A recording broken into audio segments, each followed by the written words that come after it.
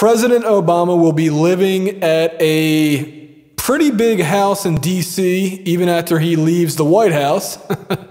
So a little bit more modest, but still nice in D.C. Any property in D.C. is expensive, for those of you that don't know. So this house that would probably cost $200,000 in Texas probably costs around $1 million.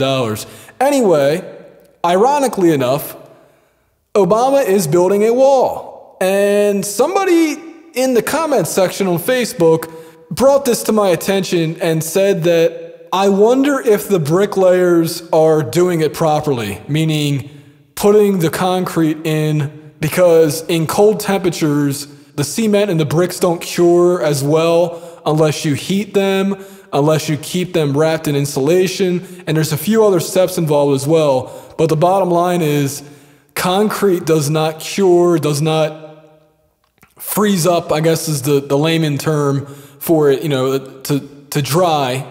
It does not dry up as well in cold weather. And in fact, the brick itself could be very easy to destroy if they're not doing that properly. So it'll be interesting to see what happens. And if somebody tests that out, I mean, literally, like somebody could come by and just push it with their bare hands and it might topple over if it's not put together properly. So be on the lookout for that story in the future if it happens.